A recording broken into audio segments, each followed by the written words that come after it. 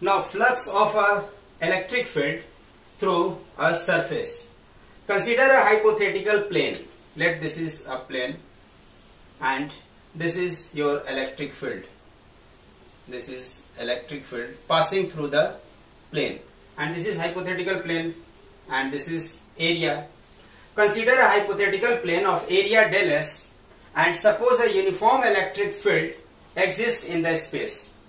Draw a line perpendicular to the surface and call one side of it, and this is your line perpendicular to the surface. This is the line perpendicular to the surface. This is the line perpendicular to the surface. The positive normal to the surface. Suppose the electric field E makes an angle theta with the positive normal. This is your electric field, and let this is your normal, positive normal. This is called here positive normal, and angle between this is here theta. Angle between this is here theta. ये जो इनके बीच angle बन रहा है, this angle is here theta. Now the quantity del phi is equal to here E del S cos theta. This is called the flux of electric field through the chosen surface. If we draw a vector of magnitude del S along the positive normal, it is called area vector. Here this is your del S is area vector, and E is here electric field, is electric field vector, electric field vector. That means you can write here del phi is equal to E dot del S. Dot product, the vector product, dot product of two vector is your A dot B, and you can write A dot B is equal to AB cos theta. That means you can write E del S, and this is cos theta. Theta is the angle between E and del S. That means you can write in this way. If E is along the positive normal, that means theta is 0. In that case, cos 0 is 1. In that case, here E equals phi, del phi equals E del S. And if opposite to the positive normal, that means theta equals pi. If theta is pi, that means this will be negative. That means you can write here, if theta is 90, then del phi will be cos 90 is 0. If first case. Second case, if theta is 0, in that case this is cos 0, that means del phi is equal to E del S. And in third case, this is here your case, third case, if theta is 180, that means opposite direction, in that case del phi is equals to minus E del S.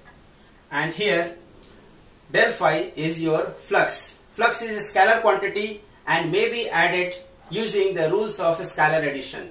That means you can write net flux is equal to here E dot ds. This is the formula for flux. Flux is the number of field lines passing through the given area.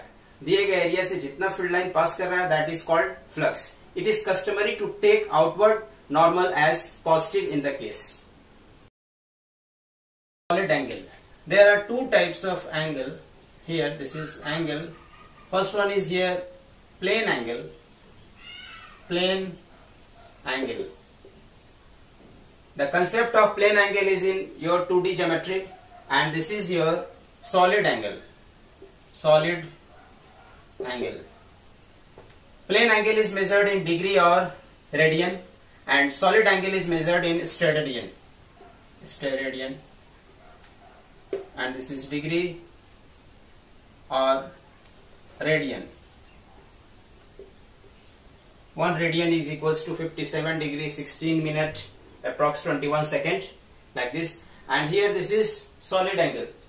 The unit of solid angle is steradian. Here for this is here solid angle. This is your solid angle.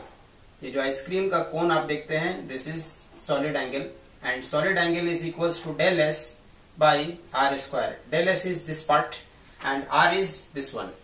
And for plane angle, this is your theta, this is r, and this arc length, this is here arc length L. That means theta is equals to L by r, and similarly here angle, solid angle is equals to del S by r square. If your plane angle is this one, plane angle is this is your plane angle, then solid angle is like this. ये आपके पास जो कोण है for this type of, ये जो हो गया, this part is called solid angle. Solid angle, the concept of solid angle is in 3D geometry, and the concept of your plane angle, this is plane angle. Plane angle is in 2D geometry. The maximum value of here theta max is equal to 2 pi, and here solid angle max is equal to here del S maximum is equals to 4 pi r square.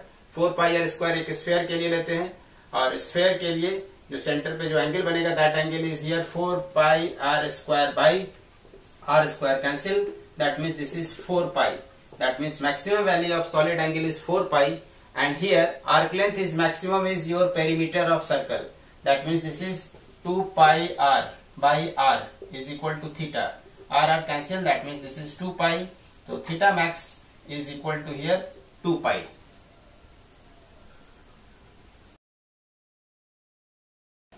Now let us understand Gauss's law. Gauss's law is one of the fundamental law of physics, and it relates the electric field to the charge distribution which produced this field. Now Gauss's law. The statement of Gauss's law may be written as follows. The flux of the net electric field through a closed surface equals the net charge enclosed by surface divided by epsilon naught. In symbol you can write this is E ds electric field, and this is area is equal to Q inside divided by epsilon naught. Q inside is the net charge.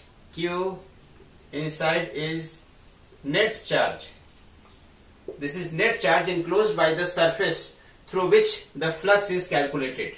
It should be carefully noted that electric field on the left side of equation, this equation is the resultant of electric field due to the all charges existing in space, whereas charge appearing on the right hand side includes only those which are inside the closed surface. Gauss's law is taken as the fundamental law of nature, and a law whose validity is shown by your experiment.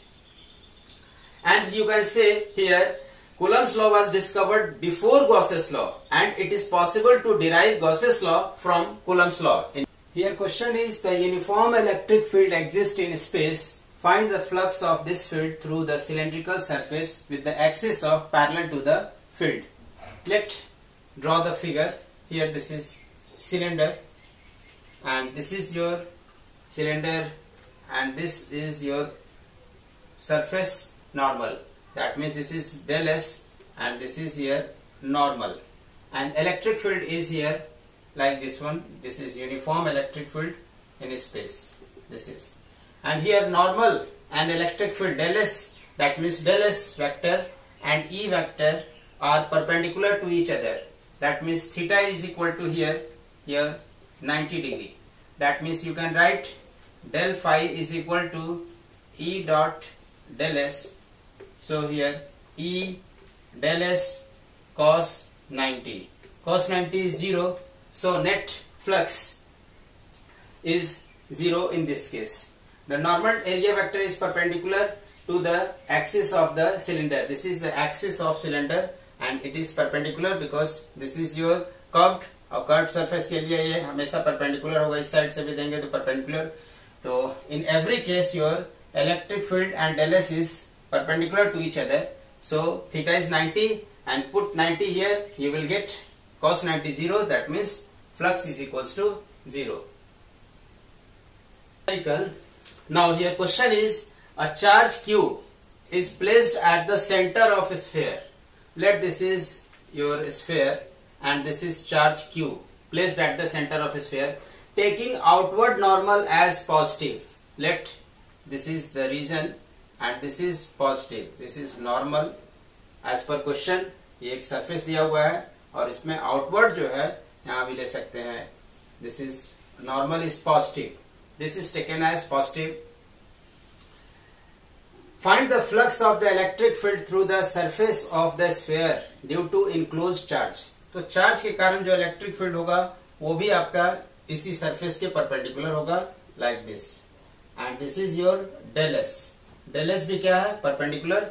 Del S is also perpendicular to the surface and electric field is outward from the charge, given charge.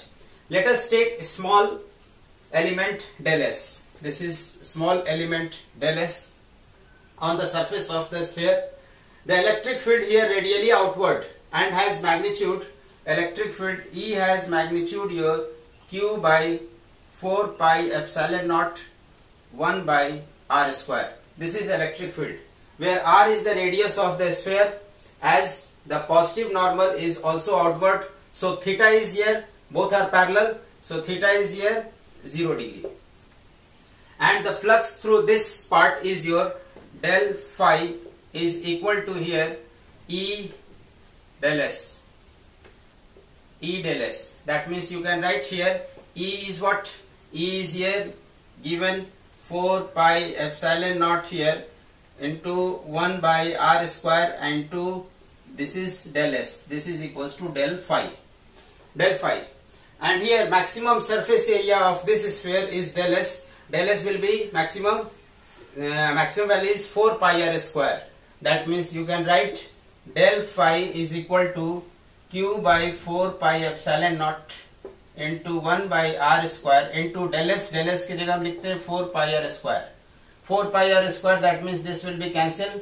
That means del phi is equal to Q by epsilon naught.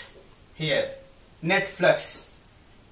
That means summing over the all parts of a sphere, you will get del phi. That means phi, del phi becomes phi. Phi is equals to charge inside divided by your epsilon naught. Here phi is equals to Q by 4 pi epsilon naught R square sigma del S. Sigma del S sum of all small segment area, and del S is here 4 pi R square. 4 pi R square, 4 pi R square cancel out. That means here phi is equals to Q by epsilon naught, where Q is charge. Now see this numerical here. Given electric field in a region is given by E equals AI plus Bj. That means electric field is in X direction as well as in Y direction. Here A and B are constant. Find the net flux. Question is about flux passing through the square of area of side 1 parallel to YZ plane. That means you can write a square area of side L parallel to YZ plane.